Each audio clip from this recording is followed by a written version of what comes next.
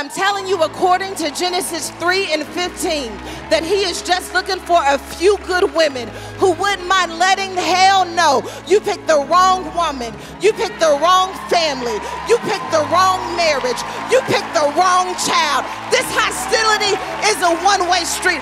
I'm so sick and tired of the devil telling me who I can be and what I can do. You don't have no power here. When my Savior got on the cross, this hostility became a one-way street.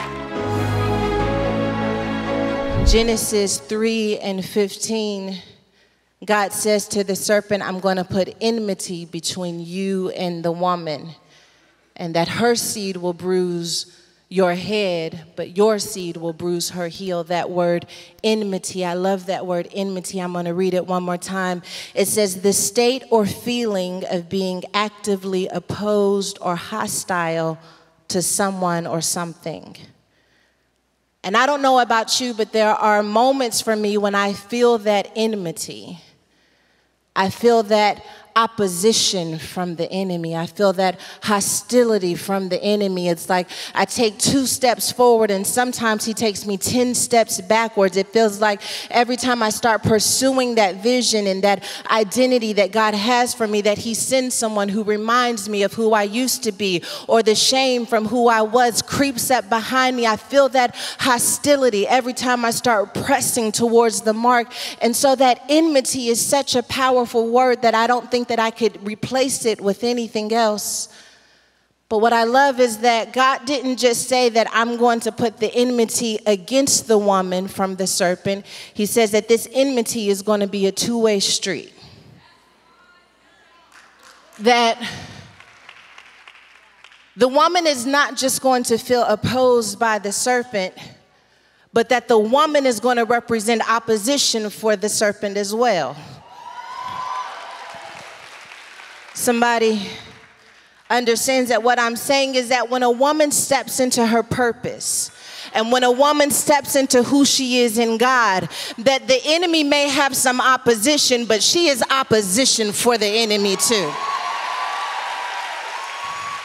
That means that when you registered for Propel and you made arrangements for the kids and you decided that you were going to be in here by any means necessary, I'm going to stand in line at 7 a.m. not because I don't have anything else to do, but because I am opposition for the enemy. And there's a word waiting somewhere with my name on it. I am the enemy's opposition. I know it doesn't look like it because of all I went through, but I'm just dusting off the dirt from what I went through so that I can become the enemy's opposition. I'm not in here to be cute. I'm not in here to play games. I'm in here because I'm opposition against the enemy. He's claimed too many of my women. He's claimed my mother. He claimed my sister, but he can't have me. I'm opposition. I'm your worst nightmare.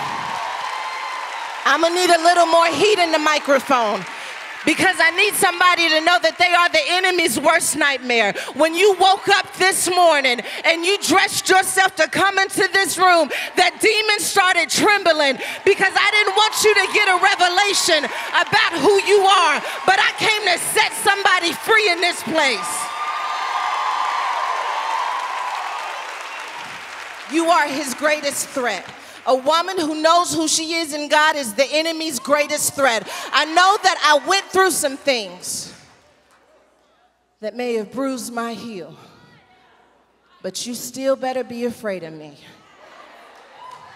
It wouldn't have looked like it when I was 13 years old and pregnant, but I was the enemy's greatest threat. It wouldn't have looked like it when you were going through divorce, but you were the enemy's greatest threat. It wouldn't have looked like it when you were struggling with that addiction, but you were the enemy's greatest threat. You are his opposition. And that is why there will always be war over what a woman can put in the earth. Because a woman knows how to take a seed and turn it into a person. She knows how to take a seed and turn it into a nonprofit. She knows how to take a seed and turn it into a business. It wouldn't even make sense if you saw the seed. If you saw what some of these women had gone through, if you would have seen the seed that started Christine Kane, you would have never believed that it would turn into Propel. But She's a woman who recognized that I am the enemy's greatest threat. And I don't know about you, but I feel like it's about time for the enemy to start understanding that that enmity is a two-way street. That you're not just going to keep attacking me, and you're not just going to keep depressing me, and you're not just going to keep oppressing me, that I don't care how I have to do it, or who I must become, or what I have to go through to make it to the other side. There's going to come a point in time where you are opposing me, not because of what I went through, but because of what is still yet to come out of me. Still something that must come out of you. And I asked myself, I said, God, why is it that the enmity couldn't be between the serpent and the man? Why did it have to be the woman? This notion that we are the weaker vessels, then why not put the stronger vessel up for the fight? But when I study my word and I look at the character of God, and I believe wholeheartedly that he makes no mistakes, it means that when he put enmity between the woman and the serpent, the woman and the enemy, that it wasn't just a fair fight, that it was a fixed fight. That he didn't put us into this position because he thought that a loss was even possible. That he put us in the position because he knew the win would be guaranteed. That means that not only is it fair, which means that if you roll up your sleeves and you be who God has called you to be, and you start trusting what he says about who you are and what you can do in the earth, that the fight is going to turn in your favor. I hear God telling somebody, you're the woman for the job. I know what the doctor said about the cancer, but I hear God saying you're the woman for the job. That I put you in a fight that was already fixed. That I put you in a fight that you were bound to win. I know the child is acting crazy. I know they're cutting up on the job, but you are the woman for the job. If you don't hear anything else I say in this place, I want you to know that there is nothing that is happening in your life that is designed to take you out. That thing is designed to birth the best version of you. My girl, my sister, you are the woman for the job. When the enemy tried to make me feel nervous, I told the enemy, you can't have my mind today, because I'm the woman for the job. I'm going to do flat-footed what God has called me to do, because I'm the woman. I'm the woman for the job. I'm the woman for the job. Somebody's got to start prophesying over that situation that's trying to tell you you're not going to make it. Honey, I'm the woman for the job. I'm going to raise that child anyway. I'm going to start that business anyway. I don't care what the bank said. I don't need a bank. My God shall provide all of my needs. I'm the woman for the job, baby. I'm the only one who can do what I do the way that I do it.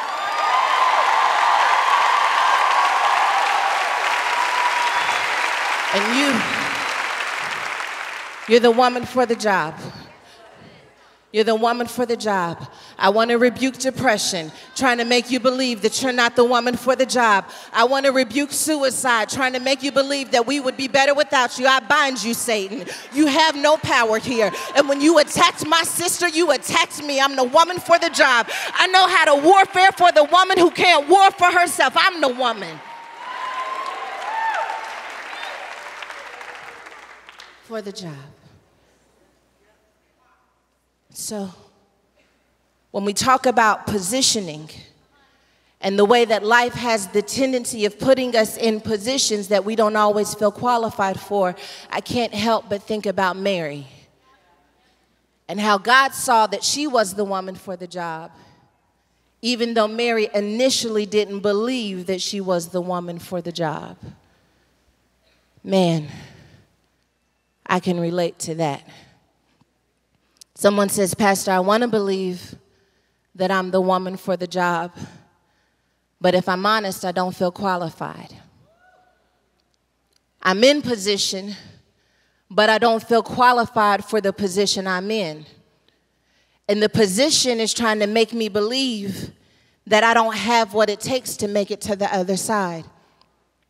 And for a moment, I want to glean some wisdom from Mary that I hope can help you in the position that God has placed you in. Because if we remember, God doesn't make mistakes. And if he called you into that position, no matter how overwhelming the position is, it's because he believes that you are the woman for the job.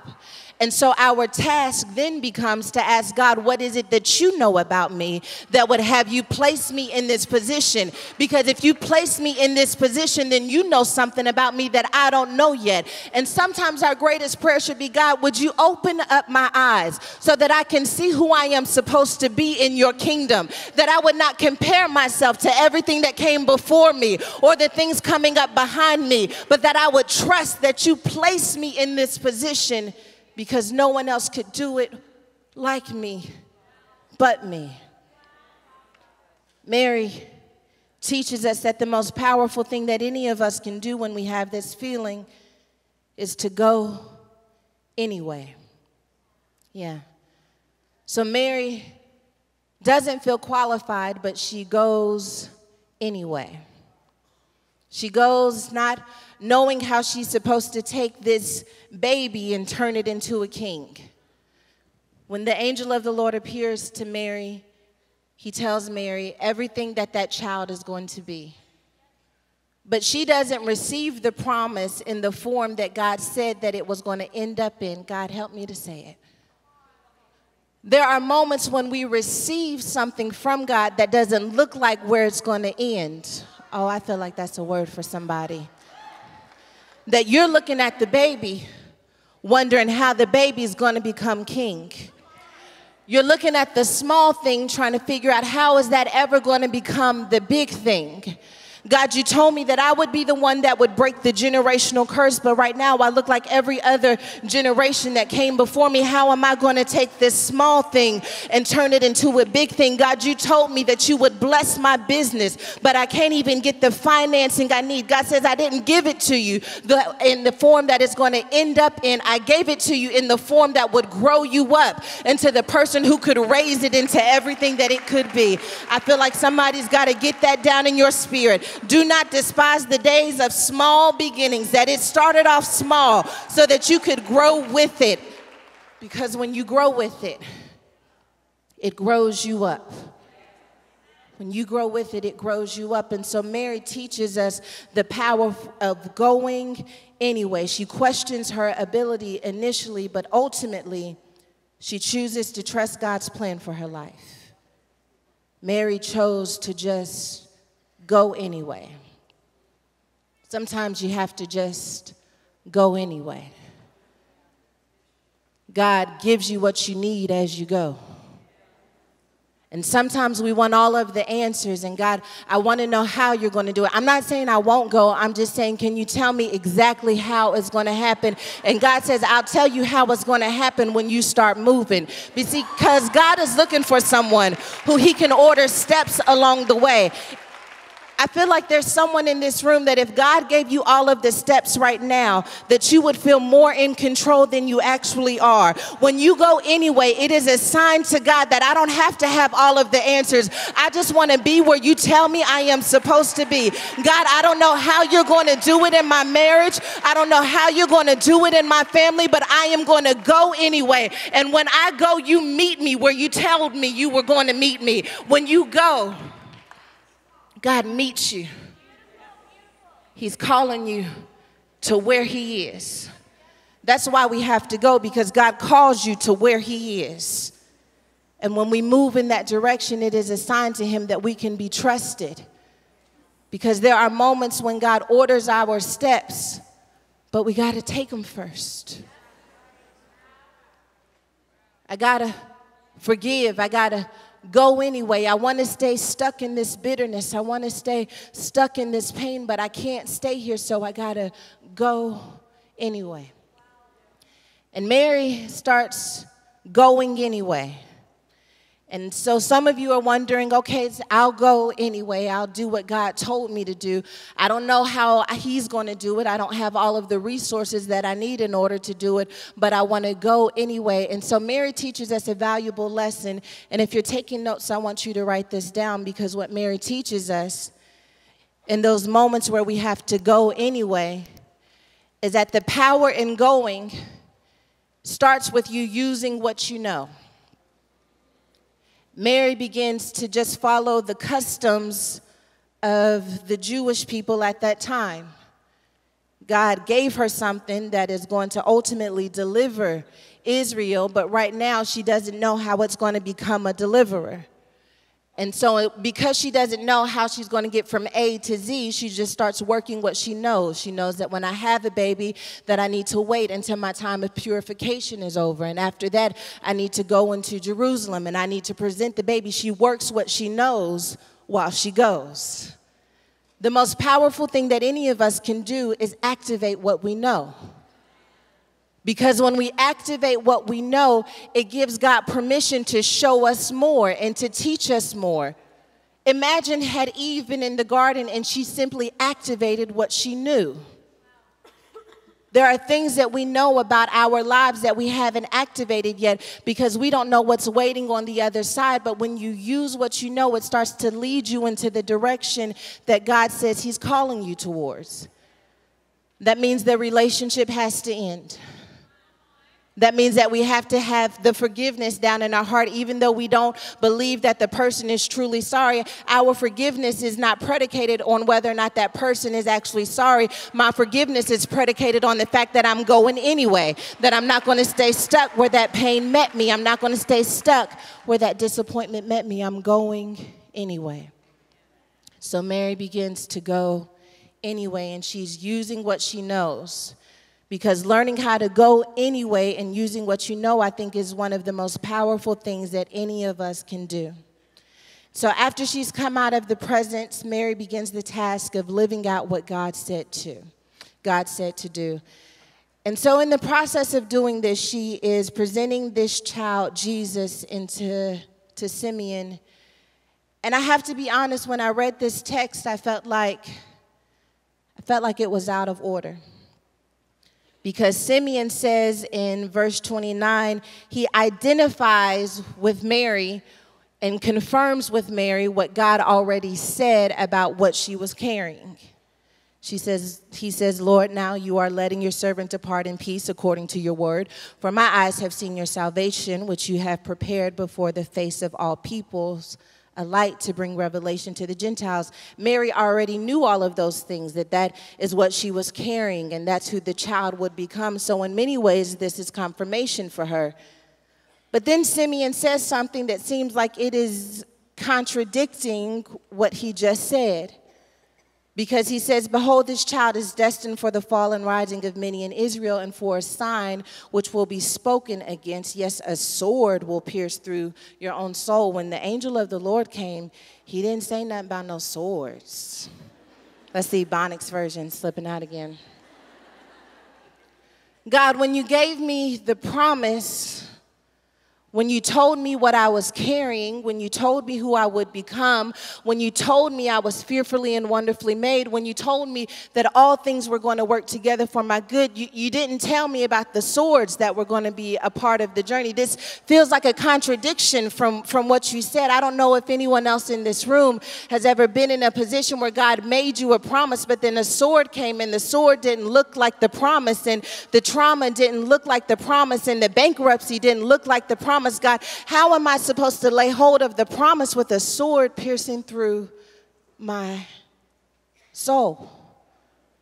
I felt like Simeon should have given the bad news first and then the good news.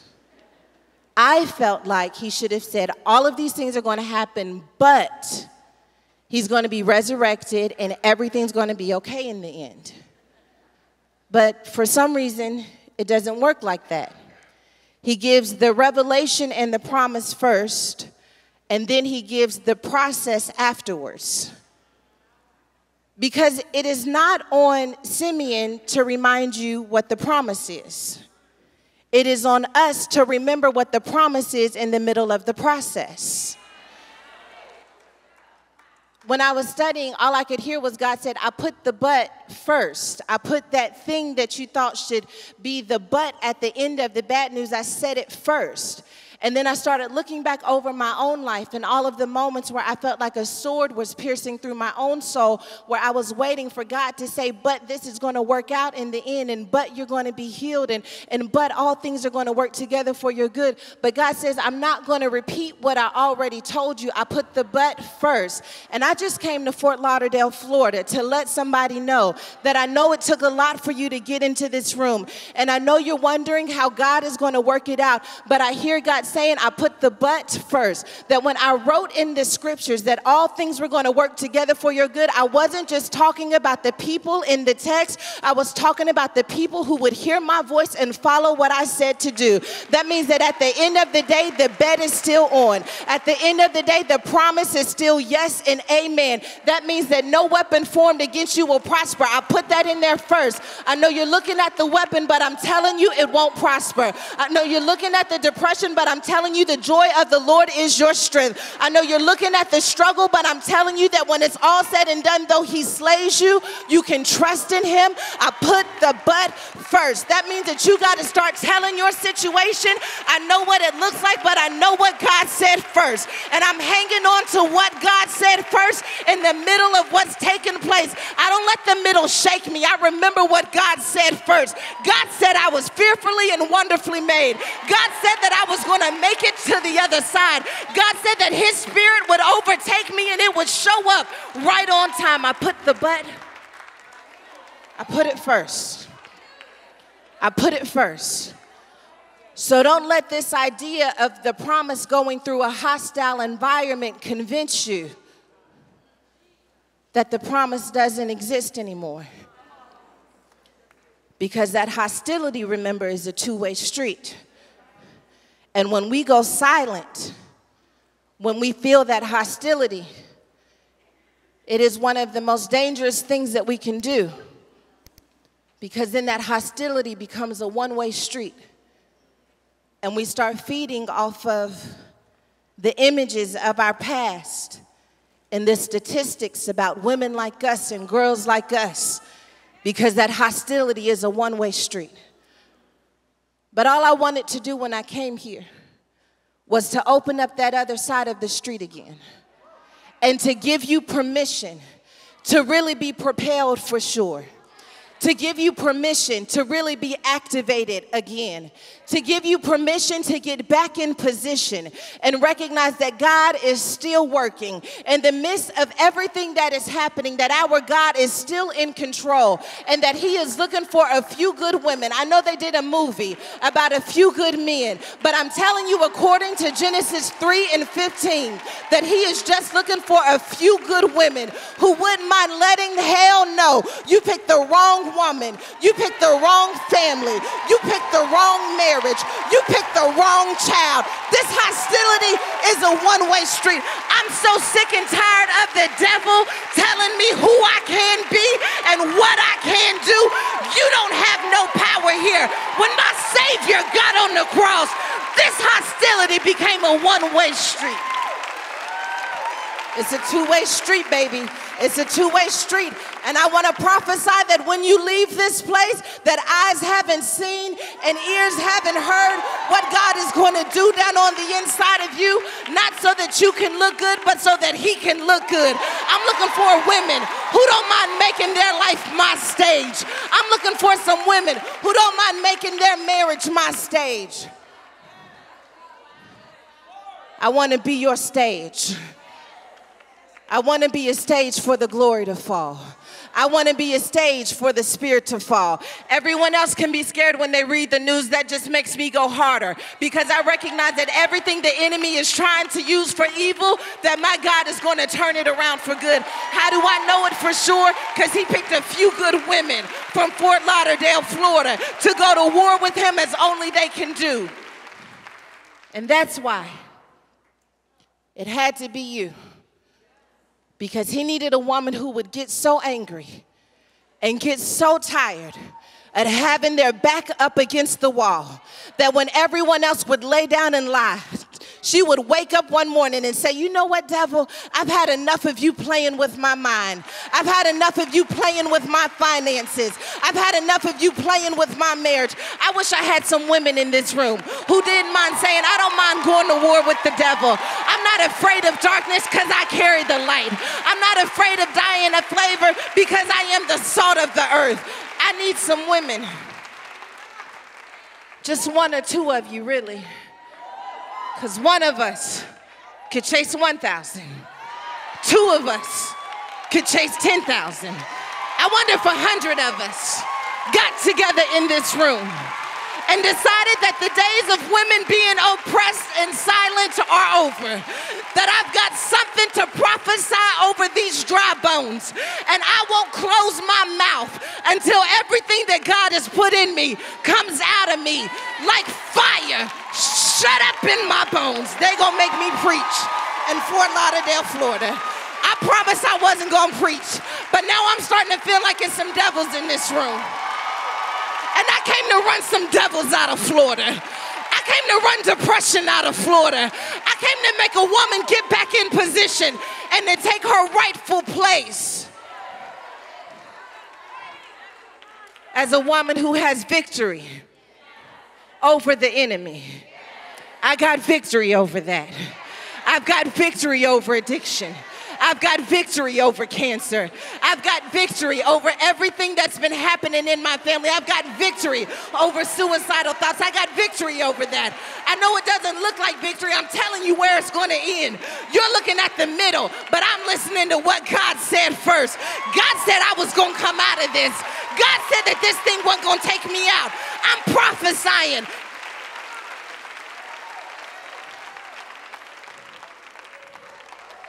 Because I don't care what the middle says.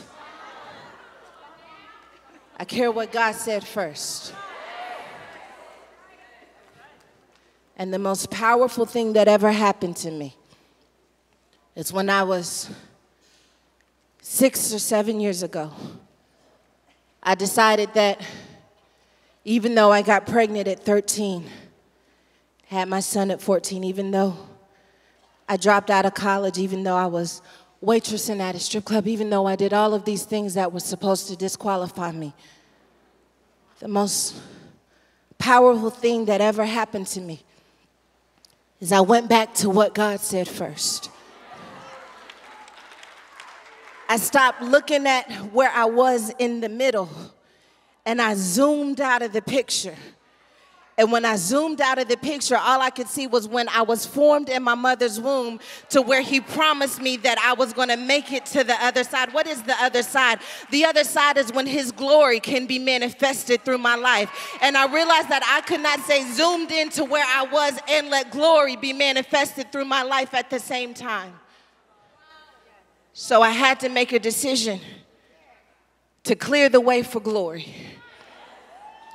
To clear the way for his anointing to fall. To clear the way for him to show up.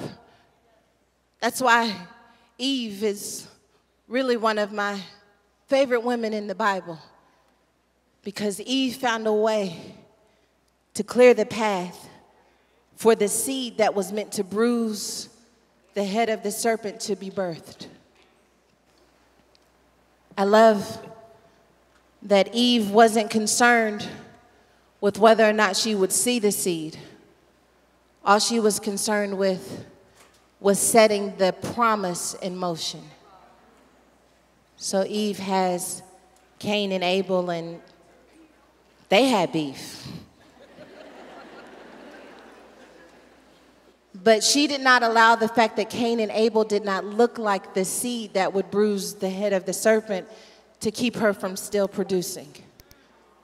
She chose to keep on producing even when the thing that was supposed to be the seed or could have been the seed died. She said, if that seed didn't work, then there must be another seed. If I had time, I would preach a message called Throw Another Seed at It. Because there are moments in life when the first seed doesn't look like the seed that is supposed to be the seed, and we shut down altogether when God really just wanted you to throw another seed at it. Eve throws another seed at it through Seth, and Seth becomes ultimately the first line of redemption that would lead us to Jesus. So all Eve decided to do really was not focus on whether or not she would see it, but whether or not she could do something that would just set it in motion. That's my prayer for you. Activate. Is that you would not be so consumed with whether or not you are the one who actually pulls everyone over to the other side. That you would not be so concerned with whether or not your business that is just starting off becomes a Forbes company. Right now you're thinking too big, that you have to work what you know until you get to where God said you would go. So the only thing that I want you to focus on is setting something in motion.